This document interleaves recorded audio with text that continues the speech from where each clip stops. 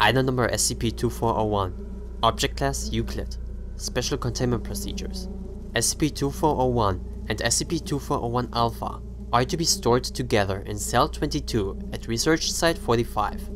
Cell 22 must be stocked with 3 square meters of potted wildflowers with an automated drip irrigation system to maintain them. A small electric incinerator, designed for burning pine needles, is to be installed near Cell 22 so that it can be supplied and operated by attending staff. In insect husbandry, smoke from burning pine needles is an effective way of masking certain alarm pheromones naturally. The exhaust of the incinerator is to be piped directly into Cell 22 whenever SCP-2401 becomes excited or agitated. Plans for combining adjacent Cell 23 with Cell 22 are currently awaiting approval. SCP-2401 Beta is to be held as a reserve designation until further notice. Description: SCP-2401 are a previously unknown species of honeybee that exhibit parasitic or symbiotic traits, depending on the sex of the human host. To date, a sustainable colony of SCP-2401 has only been observed in one human female host. In all observed cases, male hosts typically expire within 9 to 12 days post-colonization from inflammatory complications caused by routine stinging and gross modification of dermal tissue. This also compromises the immune system, leaving male hosts vulnerable to anaerobic infection. After death of the male host, SCP-2401 will leave the body in search of another human host. Colonization does differ slightly in female hosts, whereas there is a much lesser risk of infection due to higher levels of propolis production. Propolis is a resinous mixture that honeybees collect from botanical sources to prevent diseases and parasites from entering the hive and to inhibit fungal and bacterial growth. Once 30 to 50% of the dermis is modified into a keratin-based honeycomb, the colonization reaches a stable state and does not expand further. After this process is completed, SCP-2401 exhibits standard protective behavior towards the host, treating them as the nest. SCP-2401 adopts host scent markers, adjusting colonial odor markers to match the host. This process sensitizes SCP-2401 to the emotional and physical condition of the host. The female host also undergoes rapid changes to both accommodate and protect SCP-2401, which include increased tissue regeneration, higher amphetamine output, and lack of dependency for food or water. In the majority of cases, the female host retains the personality memories, which usually results in psychological trauma related with the ongoing symbiosis of SCP-2401. This is seen to result in a high rate of suicide in cases where the host outright rejects symbiosis.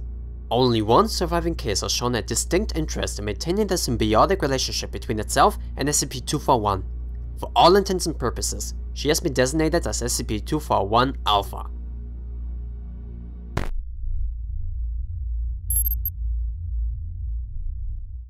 Note: the following written entries were confiscated from Dr. Kenneth Lamb's hard drive. They contain sensitive information regarding SCP-2401 Alpha and are to remain on the high security data server. D6780 and D9343 have both been exposed to SCP-2401. This is the second trial study as to the effects of SCP-2401 on a human host. Thus far, we have not been successful in sustaining a host for more than a period of 30 days. A viable host able to survive the colonization process will be the first step into discovering a way to reverse the process and revert the host back to normalcy. It has been difficult to requisition female D-Class because of their scarcity. It's the only option since SCP-2401 and male D-Class hosts cannot coexist without killing the host body. Due to issues in previous tests, the 2 female hosts will be kept on suicide watch while symptoms progress. Both D6780 and D9343 have been progressing quickly with SCP-2401 and are in relatively good health. Today, however, D6780 had to be sedated via aerosol before the host caused further self-injury.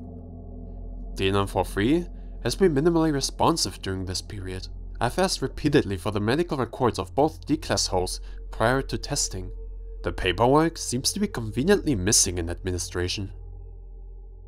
4 hours ago, D678O's attempt at drowning the cell's commode proved successful by clogging it with daily food rations and filling it up with water. Cell 21 is currently under quarantine until the decontamination teams can assemble in the morning. I'm hoping for a more viable autopsy than the previous ones. D943 seems to be much calmer during this process. So far, the host is the only one that has made it this far in SCP-2401's colonization. I've requested for maintenance and from the site director to modify Cell 22 as to help better accommodate SCP-2401 and the host. I'm also still waiting for released medical records. D9343 and SCP-2401 have successfully achieved full symbiosis. D9343 has been designated as SCP-2401 Alpha and has been observed to be much more active. After reviewing video footage, I've noticed that SCP-2401 Alpha does not eat or drink, it seems. Administration has finally delivered records on D9343, but they are from a previous institution of incarceration. Unfortunately, the information is severely lacking in detail, with the exception of a criminal record. I'll review this information and perhaps use it during my upcoming interviews with her. I conducted my first interview with SCP-2401 Alpha. She seemed relatively eager to see another face after nearly a month of solitary confinement. I asked her about the symptoms, and she explained while in the beginning she was experiencing a great deal of pain, most of that has been curtailed, and she feels much better. A quick physical examination conducted through her observation window concluded that she is estimated to have 50% of her body surface converted into highly complex structures, many of which contain SCP-2401 in various stages of maturity. I questioned about where SCP-2401 originates from, but SCP-2401 Alpha could not answer. I went over SCP-2401 Alpha's criminal records with her. She had trouble recollecting much of her past for some reason, most of which had to deal with abusive relatives at a young age before being placed in foster care until she was 15. I was unable to continue with the rest of her background as I noticed she was growing more and more agitated. I used the newly installed smoker for the first time to help her calm down. She was effectively suppressed, and I concluded for the day. Before I was able to conduct the interview, SCP-2401 Alpha was adamant about apologizing for her behavior in the previous interview. She introduced herself by her first name, Mary, and asked me mine. I introduced myself as well. Her intention seemed harmless. Afterwards, she tried multiple times to derail the interview with small talk. I was able to keep her focused on explaining her symptoms. Mary attempted to explain a dream she had involving me, but could not recall specific details. I asked her questions regarding her mental state and wrote some additional notes to discuss with the on-site psychologist.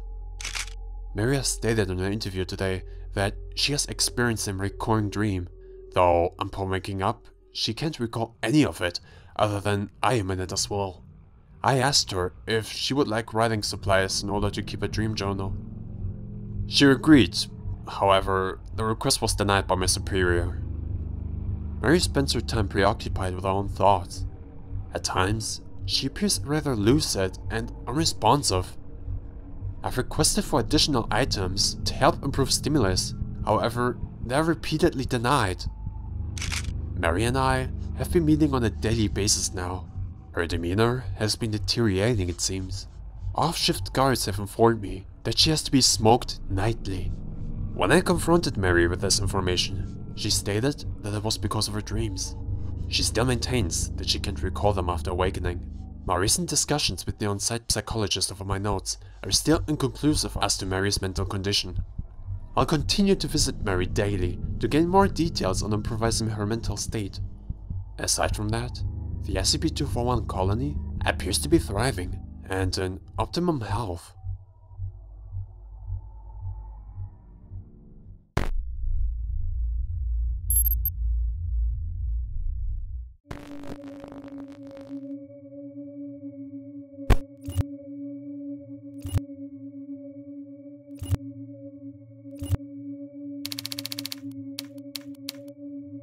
SCP-2401 Alpha, prior to incident, exhibited agitated behaviors for a period of 10 days.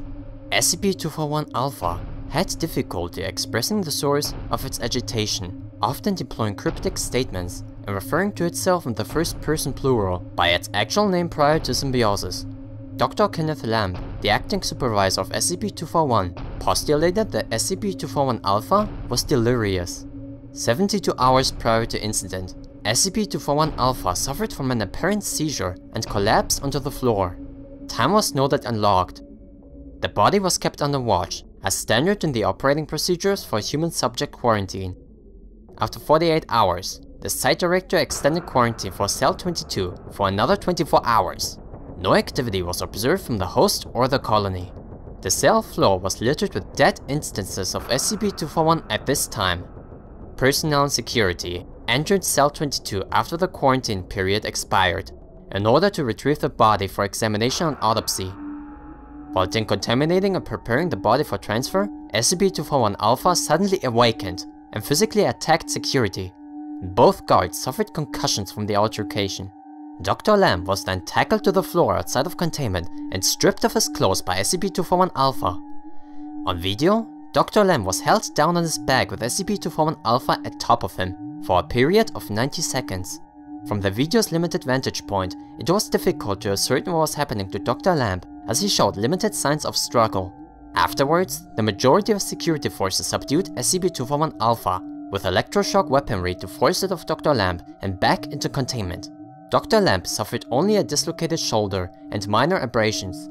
SCP-2401 Alpha has since replenished the SCP-2401 colony to a fully restored population and has been observed to be more docile as compared to before the incident. Addendum 2411. Due to SCP-2401 Alpha's recent containment breach, staff and security teams are prohibited from entering Cell 22 or conversing with SCP-2401 Alpha without direct authorization from the site director. Further research into SCP-241 or SCP-241 Alpha has been put on hold indefinitely.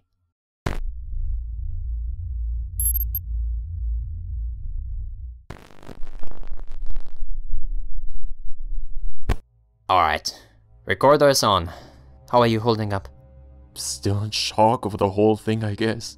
Well, let me just ask, why do you think you were chosen? I don't know. Well, you were assigned to her— It. Right. It. For 3 months. You interviewed with it every other day, looks like. I monitor other humanoids in that wing too. So, back to my original question. Perhaps, maybe the human inside her, I mean, it made a connection?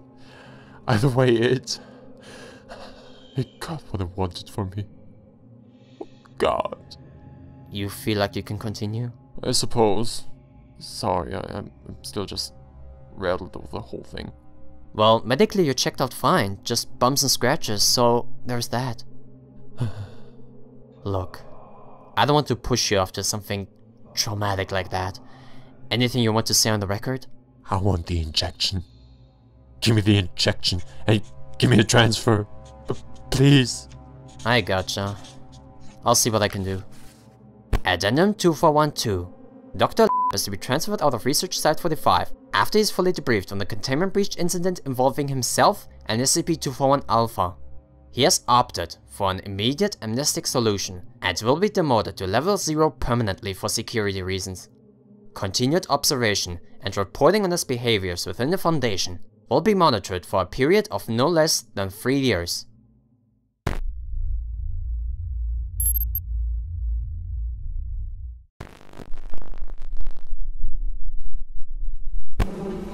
Alright, recorder on. SCP- Mary. Excuse me? We like to be called Mary. Fine. Mary, what was your relationship to Dr. Lamb? Relationship? Is that what he called it? Him and us. Never mind. Can you explain then what you did to him the last time you two were together back in February? We remember him being quiet and rather content about it. Well, he was rather adamant about not wanting to see you ever again. We don't believe you. We are happy with the outcome still. This part of the cycle? It is and it is not. We need sterner hosts. The females are fragile, yet willful.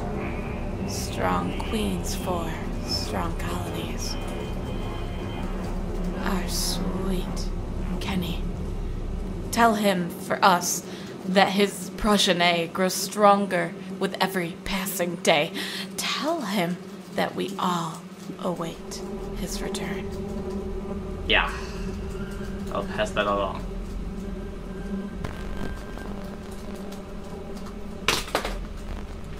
You aren't actually considering that request, are you? No. Fuck that.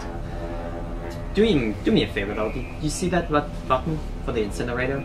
Yes, sir. Smoker.